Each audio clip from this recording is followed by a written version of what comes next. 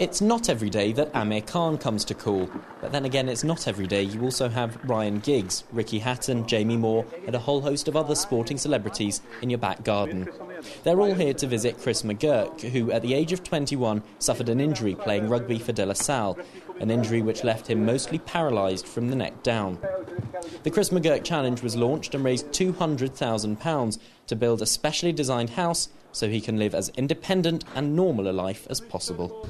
He's a very brave lad, you know, and the house is an absolute credit to everybody that has got involved in order to do it. I think it's brilliant, you know, to have something like this here.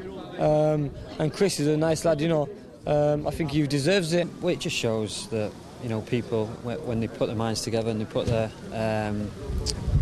will and the determination into a project like this, that it can happen. And, you know, it's all credit to everyone who's been involved. I mean, it's fantastic, and it, you know, just shows what the people of Salford are about. You know, they've all jumped together and to help Chris out when he needed everyone's help, and the job they've done is fantastic. You know, it's absolutely brilliant. Chris himself is delighted with the progress on the house and can't wait to move in. I couldn't imagine it when we first did and we was with the foundations and everything, and then I've come here now and you can't believe it, can you? The size of it. I didn't realise how big it was actually going to be on the size of land that we had, and they've just done a marvellous job. Unbelievable.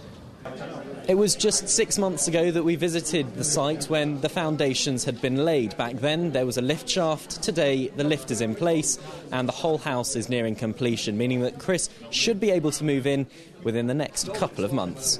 Ben Bland, Channel M News.